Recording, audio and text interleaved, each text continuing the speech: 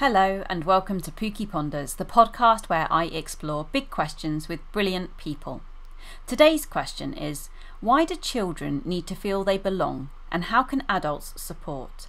And I'm in conversation with Sarah Dove.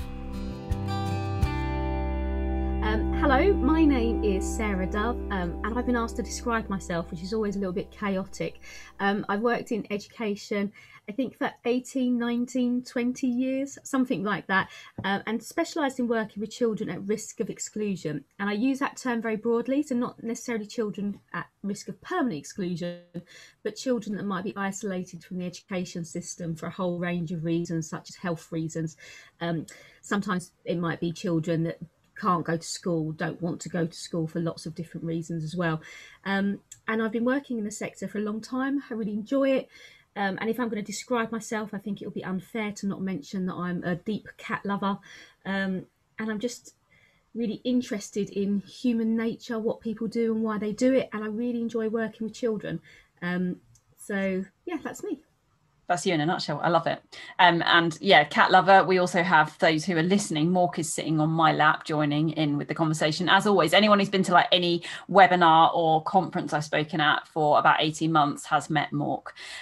So the question for today is, why do children need to feel they belong and how can adults support? So that's our jumping off point. I've got a feeling we're going to go everywhere, but do you want to make a first stab at answering that massive question? Yeah, I like the fact that you chose a really easy question, Pooky. That's fine.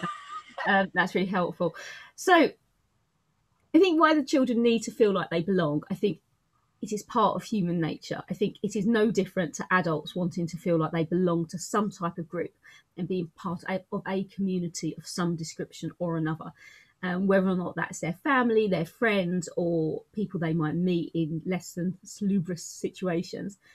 I think for me, belonging encapsulates ideas about freedom and safety to express your identity and who you are in a way that's comfortable and nurturing. And if we looked at the idea of kind of human nature in particular, obviously I have to talk about Maslow, not that I'm paid to, but as Maslow's argument around feelings of belongingness as being a central kind of tenet of human nature is key. And I think predominantly it's about being confident that you fit in and to be safe on who you are.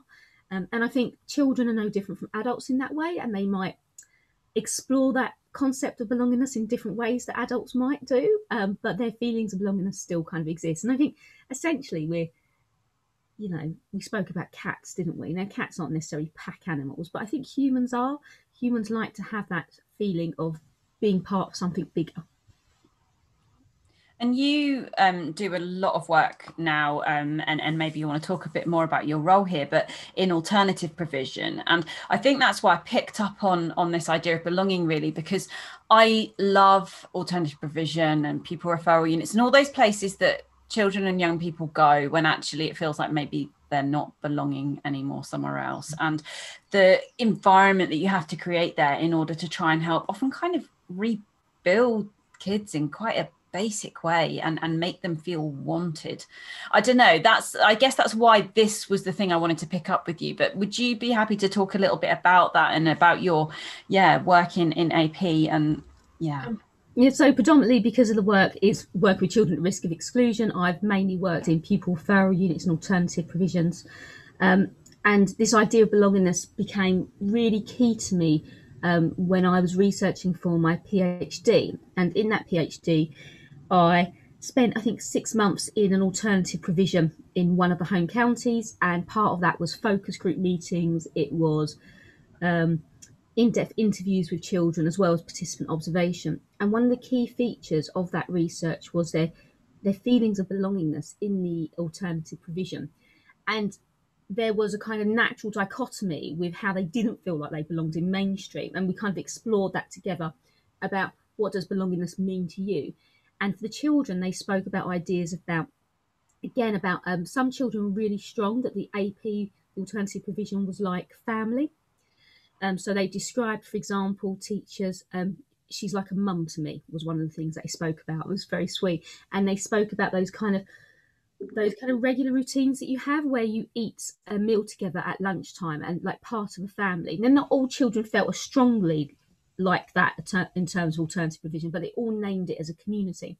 And then kind of set in contrast to that were those bigger environments around mainstream where they didn't feel like they belonged. And so one child, for example, who told me that she had dyslexia, she spoke about the idea of being made to read out in front of other children and how that made her feel essentially exposed. And she used a phrase that I'm not necessarily going to use in this context, but it's very derogatory for people with learning difficulties. And she said she was made to feel that way and that she didn't feel like she was part of the school. And that was a kind of routine conversation of those children who had what they call self-excluded. So they might not have been permanently excluded, but stopped attending for emotionally based school refusal, for example. They might have electively home educated before they kind of appeared back in the admissions criteria. So those ideas of belonging were really key. And I wrote an article a while ago now, I think about 3 years ago, probably 2 years ago, for Schools Week, and talking about, so often people castigate alternative provision and PRUs as being these environments where children go who are poorly behaved, naughty, and often speaking about a kind of it's the end for those children. And I spoke about actually for some children it's the start. It's the start of something new, and for a lot of them it's because they feel part of a community. Now, you have to get that community right. What you don't want is a community where behaviour which is not conducive to society is encouraged, or there aren't high aspirations or high expectations. But I strongly believe that good AP can really change children's lives, but also families' lives who also may have had really poor relationships with schools for whatever reason. I went off on a massive tangent then. But the research I felt really employs. Yeah, I don't know. I don't even know what question you asked, to be honest, Pooky. I think Sarah talks passionately about AP is the heading there. Yeah. I did it. I talk passionately about AP. It's my favourite role because I think the children have potentially been let down.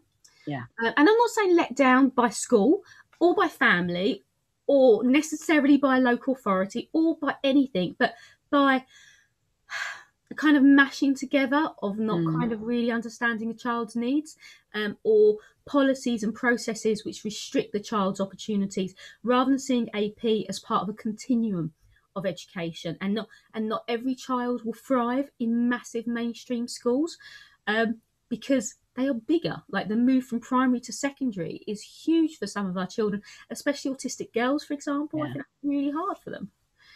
And how do we support when a child has found a sense of belonging? Like, I'm thinking in particular, so if you've got that kind of more therapeutic, nurturing environment that we often find in alternative provision, or perhaps you've got children who are really settled in a like smaller, very community focused primary school, and then they're going off to big school. Like, how do we support them to kind of continue to thrive when they go elsewhere? I think it's hard, and I think that's the kind of key moment between year 6 and year 7. And as a mum of a child who's just moved in from year 6 to year 7 during a pandemic, and I was really mindful of that. She was in a one form entry school.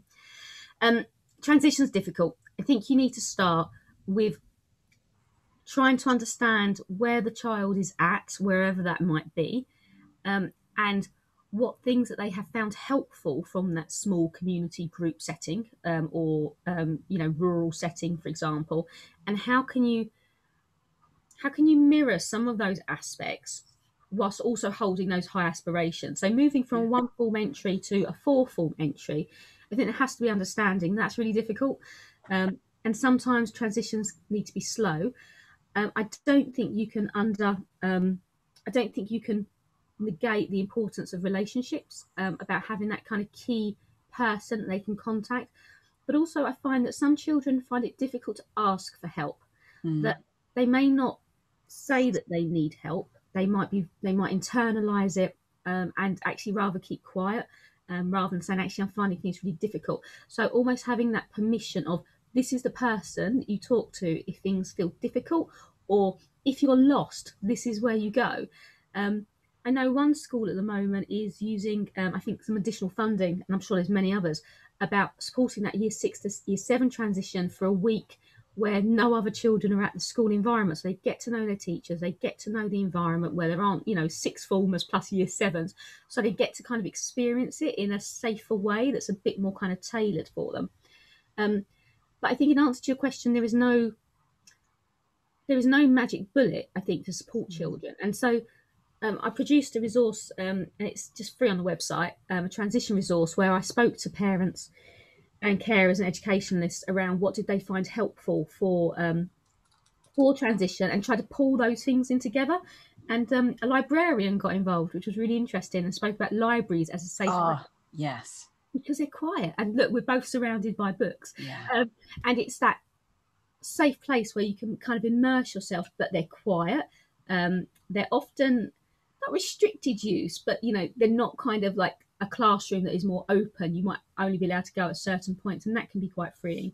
So, And there's rules though. I always loved that. And I found this quite often when I've spoken to other autistic women in particular who got diagnosed later, but just basically spent the whole of school going, that often the library, you knew how it worked. And usually there was a librarian there who was, kind of similar to, and yeah, you knew what the rules were. It's a really safe place, and often a really safe person as well that you would find. And exactly as you said, there's very specific rules. So my daughter used to love libraries. Obviously, we haven't kind of enjoyed them for the last few years.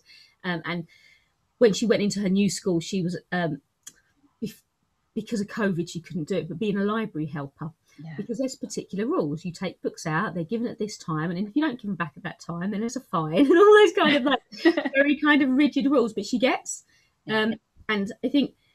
So even like breaking of rules can be quite difficult for autistic girls, I think, and where they don't know when to break them, when it's okay to break them. Or so one thing I keep on saying to my daughter is because she doesn't have a bedtime now, because it's no school, what time can I stay awake till? Whenever you want. What? And I think she'd rather have that kind of actually, no, you need to be in bed by 10. She'd rather have that argument about the time than to not have a time. That's really interesting, actually. And I have to say, in our house, my daughters are 11. They've just finished year 6. And yeah, likewise, it's the holiday. But yeah, I think I just moved bedtime on and gave them a new rule. But yeah, they're comfortable with that. But I think it is interesting, isn't it? But then I'm all about the rules. You talked a little bit there about the how the relationship maybe is a key thing there, which feels like a very good Radio 2 styling link to your wonderful book. So you kindly sent me a copy recently of your book about behaviour, but it's different than many books on behaviour. It's different than all books on behaviour, but different in that it is very much about this kind of relationship and nurturing kind of approach. And I wondered if you'd be happy to talk a little bit about why you wrote it and why you thought this was an important kind of contribution to make, and what difference you hope it might make. I think why I wrote it is, very basically someone asked me to, which sounds, because I don't think I would have ever thought that I would ever be in a position in which anyone would want to hear what I had to say, really. And when I was growing up, going into home was a very unsafe place. I was speaking about this the other day, incredibly unsafe space. It was violent, it was traumatic, and I think ACEs in terms of adverse childhood experiences are a cliche and not necessarily helpful, because, I could count mine and I go into 9, 10, without a major issue. But school was my safe place. And I speak about sort of right at the beginning about why I wrote the book. And I remember I'd already sorted out my apprenticeship to be a hairdresser, which is ironic because I'm not actually that bothered about hair. So I'm glad I didn't go down that route. But I got my GCSEs and I did all right. And I went to go and speak to the new head of sixth form. And I think it's relevant he was new because he had no expectation of me. Because I was not really naughty, but I was like, I had like 6-inch spikes and stuff like that. I was kind of quite happy to not be at school. I asked if I could stay in for sixth form. He said, absolutely. And I still speak to Mr. Bryant and I still talk about him, obviously. And he's a great teacher. It was the belief in my ability, I think, was really powerful. And I could have easily been a few of those children in the books I talk about. And I think one of the reasons I spoke about it is that when I was becoming a teacher and when I was a teacher, there was no book that I could pick up and go, what can I do in this circumstance? What can I do to really help what's going on within the classroom setting? And being a teacher is really incredibly hard because you're faced with 30 kids that may or may not care what you're teaching about, may not care about what you're saying or what you're doing. And how do you approach that? But in that class of 30, you're going to have children that are really struggling, and they're not struggling because of you and your lessons not entertaining or you're not, funny enough and all those kind of cliches. They're struggling because actually things are really hard for them. And I get that as well. And I remember trashing an art room when I must have been about 9 or 10. Trashed an art room, and actually I could have quite easily been excluded for that. And it was because like so much was happening, and the art teacher just gave me like a pen and paper, and I never spoke about it again. So there was those kind of aspects around. I wanted teachers to be able to have something that they could utilise and use. So to that end, I wrote the book, and like when I spoke to you sort of briefly, like how do I feel about the book? I can't read it. I find it like I can't read it from beginning to end because I still can't believe that anyone has asked me to publish a book. That's crazy. But also because the stories of all the children are true, and it's sad. It's sad that children are in distress, and it's sad in the past, and some of them may still be in distress, and we still have children in distress. So if I can minimise that distress, in any way, I will. And I should be writing a proposal for the second book about it's going to be called Working Together Beyond the Classroom. So how do we work within a kind of multi-agency kind of aspect? Because schools are just one piece of a much bigger puzzle. So. And can we talk for a moment about imposter syndrome? Because I find it like mind-boggling that you would say that you were surprised that anyone would want you to write a book or that anyone might want to read it, when I know you only like since you've been a fully formed adult who has a huge amount of experience and wonderful, very practical ideas always to share. And I can't like I'm surprised you hadn't written before. Like I kind of almost have the opposite surprise if you're surprised, if that makes sense. So why is that? Why the uncertainty about your I suppose I suppose that's complex. It's a complex question, isn't it? Kind of imposter syndrome anyway.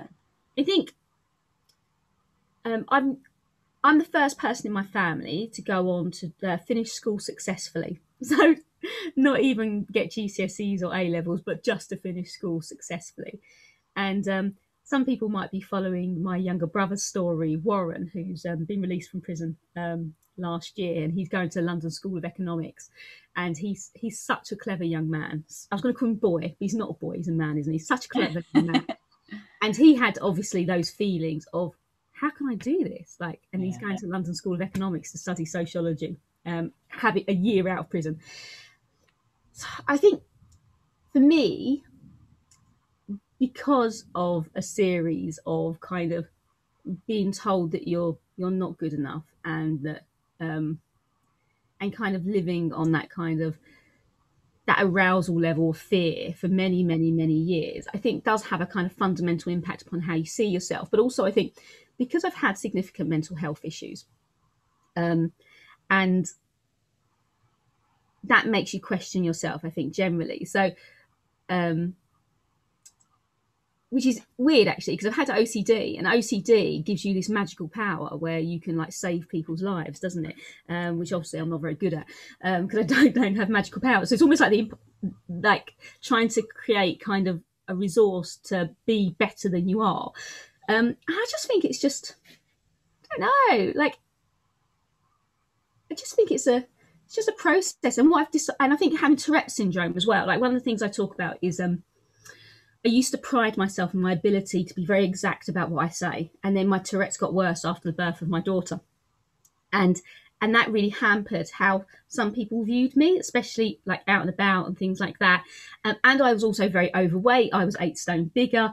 So I think all of those kind of factors kind of makes, why would anyone want to employ me? And then I listen, this sounds terrible. And then I listen to some people speak, like famous people that may be in government and politics, and I think, oh my goodness, I'm probably all right. I have to say there's nothing that kind of helps too, because I always find it interesting talking to you, because actually there's a lot about our journeys that are quite similar, albeit it's exhibited in slightly different ways. But I have those very similar feelings around imposter syndrome. However, I also have that similar thing of going and seeing other people speak sometimes, and it can be a bit like emperor's new clothes. Like, there's someone in particular who I have seen speak more than once, who is published, and everyone always raves about this person, and I've always come away really nonplussed and not understanding it at all. And even when I've been in the same room as all the other people, and all the other people have gone on about how wonderful this guy is, and I'm like, I don't get it at all. Yeah, but I find that helps a little bit. Yeah, I mean, I don't mean it's like, I have to say it's mainly kind of people that I will never meet and things like that, and it's on TV, so it's no one that you know. Like, like, don't worry, edgy Twitter, it's fine. It's not like someone particular. But also, I find that you learn so much from people as well when you listen to them, and you're like, oh my goodness. But also seeing other people's enthusiasm and encouragement for people that may not be perfect.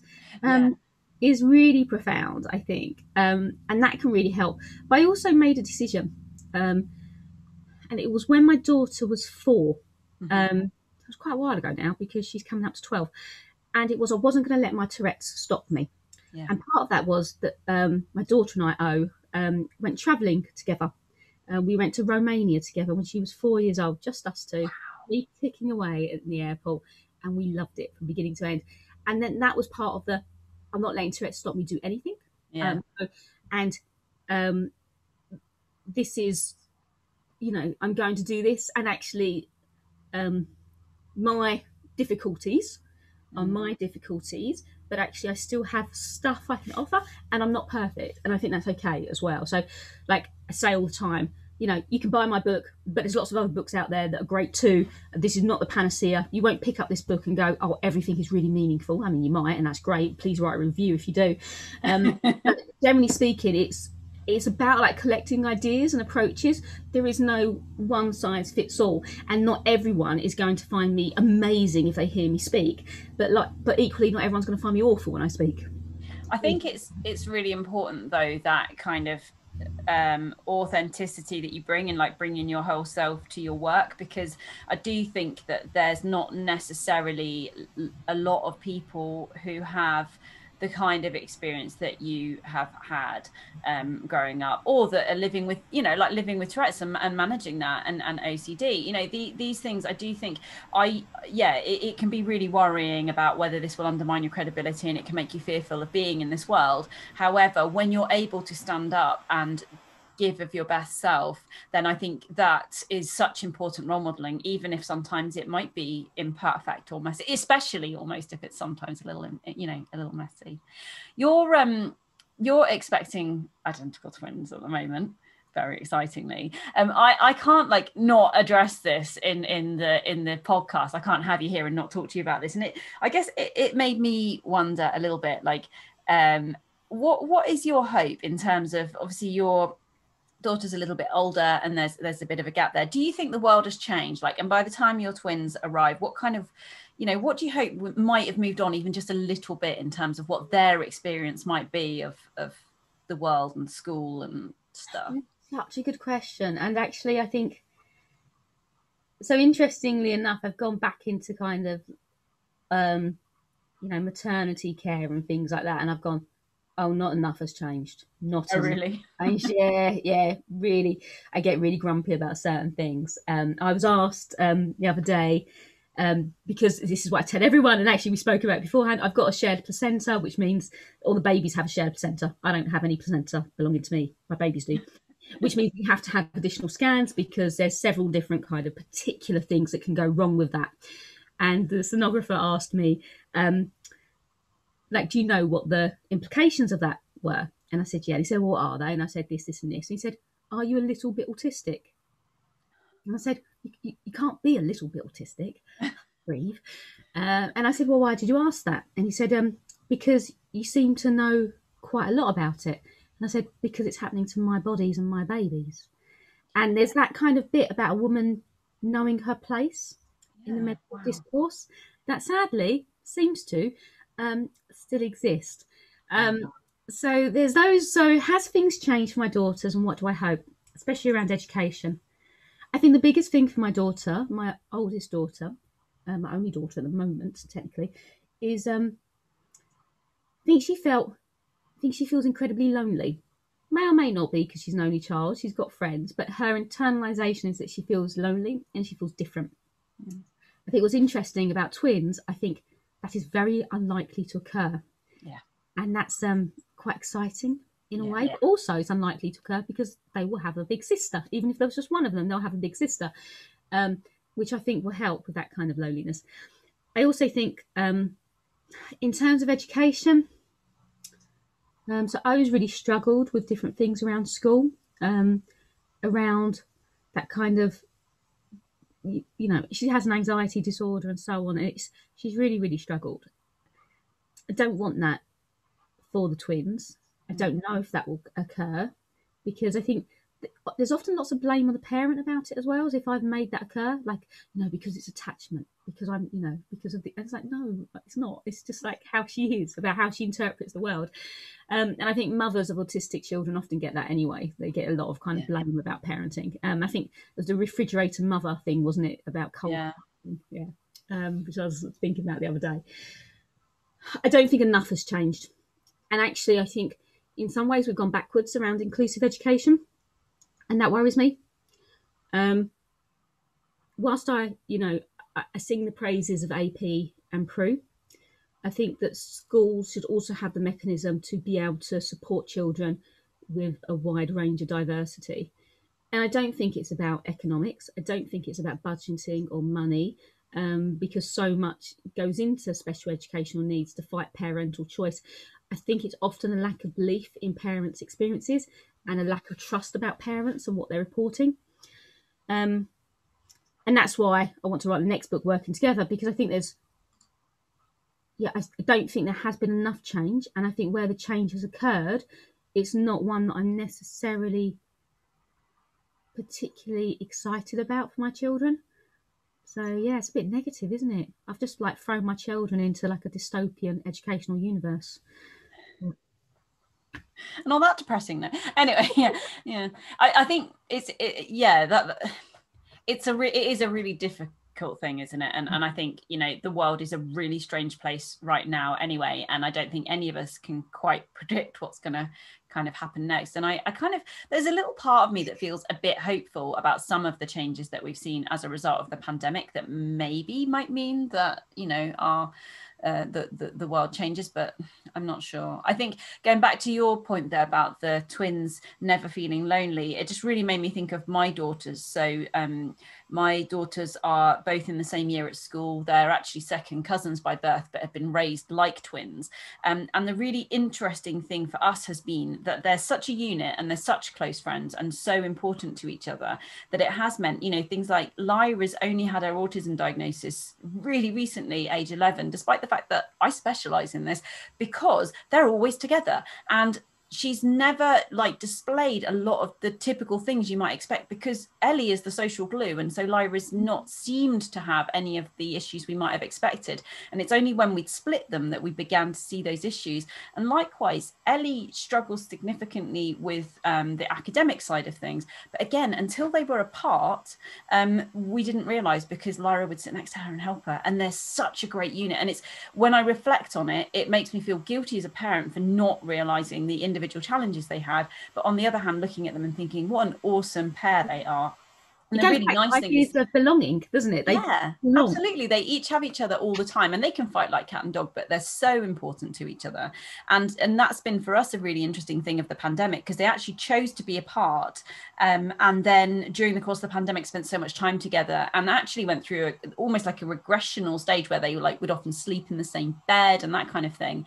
And then decided they absolutely wanted to be together, and have asked to be in the same form group in the same school and everything when they go to secondary, which, yeah, and there's something and I guess you'll find this with your twins, that there's something as a mum that's really lovely about that they've made that decision. You know, when they're very little and there is that temptation, always want to do things together, but they've kind of found their own ways and kind of gone apart and always come back together, which I think is I think really... choice is really important. So people ask me a lot, are you going to dress them identically? And I'm like, no.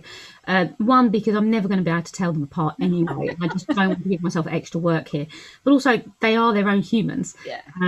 And, you know, I'll probably have just one set of clothes initially and then just swap them over because that's fine. But I don't want two of the same. But yeah, I'm not going to recognise them anyway.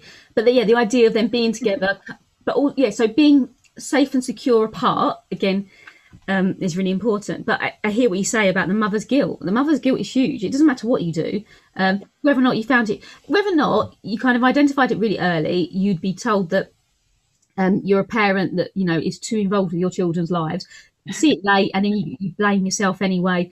So it doesn't really matter what you do. And we do, we're going to feel guilty. You're right. Yeah, that's the thing. And that's the thing I've kind of, I started, I think, because I had significant mental health issues when I was born, that I've now come to a place going, because I've been made to feel guilty for so many decisions. And some of those may have had an impact, and I'm sure some of them did.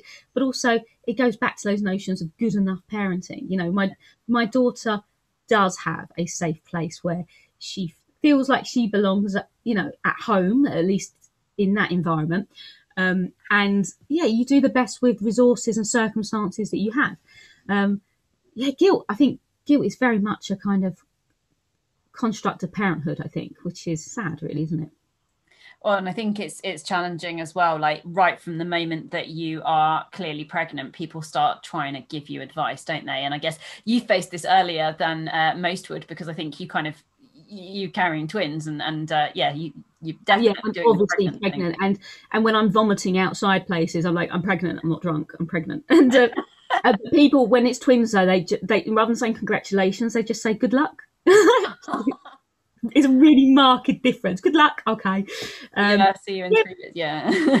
Loads of people give advice, and some of it I listen to it, some of it I ignore. And that's, you know, if you go on Twitter anyway and you engage in any educational discourse, it becomes very polarized, and they like that as well. Everything is this or this, and actually there's a lot more kind of nuanced approach that needs to be taken for both of those discussions. Yeah, and I get that takes me kind of back to your book, actually. And because I'd wondered about this, like I have for a long time not been brave enough to really publicly have a view on behaviour, just because I don't like it when people hate me.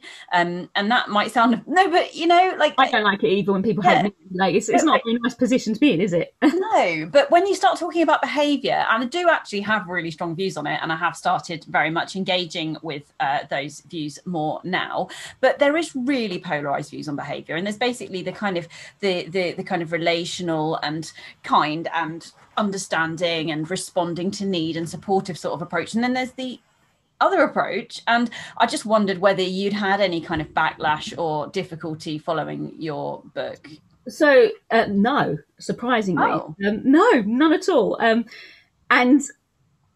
And despite what Phil Beadle said about it, which was very polarising in terms of his opinion, and I'm a big fan of Phil Beadle because he was on TV when I was training to be a teacher, so I'm absolutely delighted he read it. So I walk a very particular line online, and it's very intentional. And the line is that you wouldn't, I don't think, be able to consider about what line that I sit in. And I decided not that many years ago, not as many years ago as it should have been, to not argue online. Yeah. Because actually I get so invested in the arguments, I get so enraged that it's just not healthy for me. And that was after having an argument about whether or not a tortoise should wear a nappy. So let alone about children, I'm just not doing it. Yeah, it's literally, reptile forums are a terrible place to be. And I intentionally, I mute certain words so I don't see certain words. But I would engage in conversation with people in a way that I hope is conducive and helpful. I will present at conferences that are probably quite diverse in their opinions. So I've presented at Research Ed, which is run by Tom Bennett, but also Lose the Booths with Paul Dix. And I am, because I want the voices of the children I work with to be heard by all. And that's my kind of absolute positioning, is that I want the voices of the children to echo beyond my own personal echo chamber, whatever my kind of belief system is. And I do feel very strongly about things. And if people come and listen to me, they probably hear that. But actually, if you read, and I've got behind me, I've got Tom Bennett's book, I've got Paul Dix's book, because there is no panacea. I've got my own book, I've got lots of books in between, that take out what's helpful for you, but also don't lose your moral sight about what's healthy for children. And that's like, I do the kids' mental health chat on a Tuesday, which is well attended by psychologists, psychiatrists, parents, lots and lots of parents and teachers. And I'm very keen on making sure it's not a space that is argumentative, but it's collaborative. So no, I haven't had any backlash to my face. I mean, there might be loads of kind of messages going, God, that book's rubbish. But the thing is, if they don't want to read it, they won't read it. But no, so far all my reviews are really nice, like on Amazon. Yeah. I'm really pleased to hear that. Just that, behaviour can be such a hot button topic. Why does it matter to you so much that those voices are heard? That sounded an accusatory question. I'm 100% on side with this, by the way. I just would love to hear about why. I think it's really easy to silence children's voices. My voice was pretty silent when I was younger, for lots of different reasons. I wasn't able to speak out. And I don't want children to have that experience where their viewpoints aren't held. For me, it's a human rights aspect around children's rights and participation, and beyond notions of being tokenistic.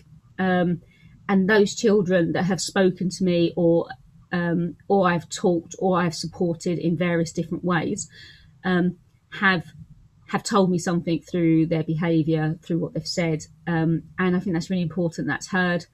And I think because we can learn so much from children, often, it's the cliche, isn't it? Children are experts of their own experiences, just like you're an expert of your own experience and so on.